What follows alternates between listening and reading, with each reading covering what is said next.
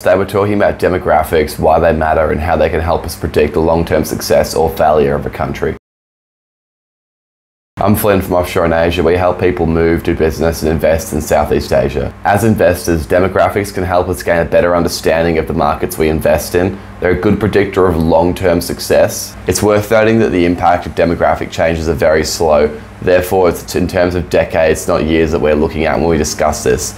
This is very relevant to younger investors and people looking for generational wealth, because the markets you invest in now are going to look very different in 30 to 40 years' time. The median age of a country is one of the most important demographic statistics and could show how young or old a country is. This is important because younger countries often experience higher GDP growth as they have a younger working population. They also tend to be less developed countries as low-income families have more children and less women are educated or in the workforce. Conversely, countries with a high median age tend to be more developed and have more stable, strong economies. With this stability and maturity comes lower tax revenues as people enter retirement ages and a high reliance on social security, with age pensions and healthcare often being overburdened in these nations. This isn't the full picture, of course. Not every low-income country is experiencing fast growth, and not every young country is a low-income country. Israel is one as an example. A lot of these younger frontier and emerging markets do experience challenges with corruption, nepotism and mismanagement. This is commonly seen in sub-Saharan Africa as well as Laos, East Timor and New Guinea. Furthermore, a lot more of these old countries are more mature and have more stable stock markets, real estate markets,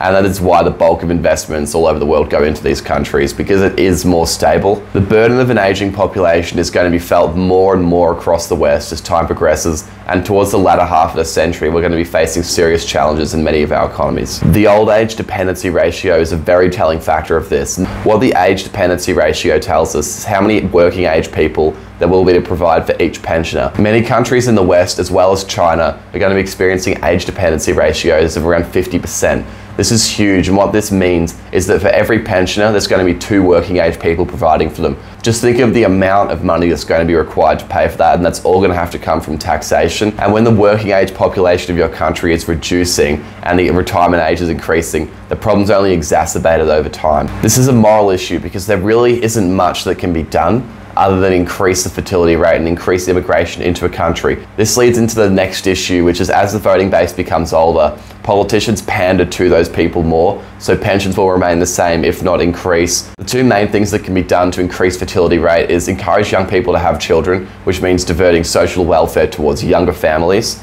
and increasing immigration, 2 things that are less popular with older people, and that is another challenge the West constantly faces. This is most evident in Japan with their falling fertility rate. The government really has found nothing they can do to stop this. One of the solutions is to bring younger working immigrants into the country. However, this hasn't been popular with the Japanese public, and there really isn't any viable solution at this point other than giving more social programs to help more people have children. It might look like I'm blaming retirees for a lot of these problems, and I'm not. It should be up to Western governments to help integrate older people into the economy, help them with volunteering, work, give them work opportunities. If they don't want to retire, they shouldn't have to retire. The crux of the issue is declining productivity as this population ages and stops working.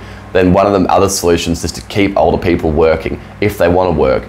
And that's why the governments need to be encouraging people to keep working, have incentives and programs to keep people in the workforce for longer. Southeast Asia is a completely different story. With a median age of 30, it's one of the youngest regions in the world, 8 years younger than the US, China and Australia, with their median ages sitting around 38. That gap is set to increase too, with the fertility rates in Southeast Asia sitting above 2.1%, that being the natural rate needed to replace population. This sits in stark contrast to the West, where the fertility rate's well below 1.5 births per woman. Regions such as the EU and Japan are suffering the most from these low fertility rates and rising median ages, with the median age of Japan being 48, some 18 years greater than Southeast Asia. The Philippines, Laos and Cambodia all have average ages of around 25, making them some of the youngest places in the world outside of sub-Saharan Africa. Long term, this shows that Southeast Asia, particularly its emerging and frontier markets, are going to experience higher economic growth than other regions of the world due to their favourable demographic outlooks. These young countries are going to experience higher productivity, innovation and tax revenue,